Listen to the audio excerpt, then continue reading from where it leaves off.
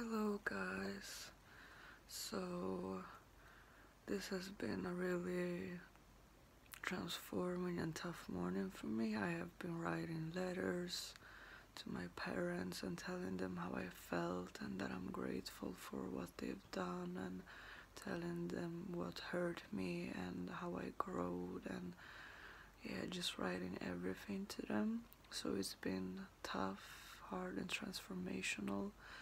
And I wanted to do this video when I'm in this state, when I'm this, because I really want to show you my vulnerability, and I want to show you that this transformation process looks in very many ways, in different ways, and sometimes it's a lot of crying and processing, and that's okay. So I wanted to show you that part of me, and I wanted to give you the question.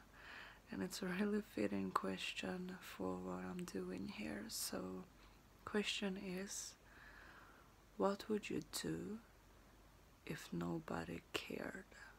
Like if you just didn't care at all what people think or what people feel or whatever, if you just didn't care at all about other people, not in a negative sense like you just want everyone to die, but if you didn't care about what other people think of you, what would you do?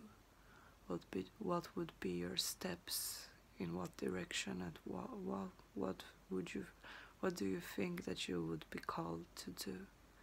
So take some time to reflect upon that.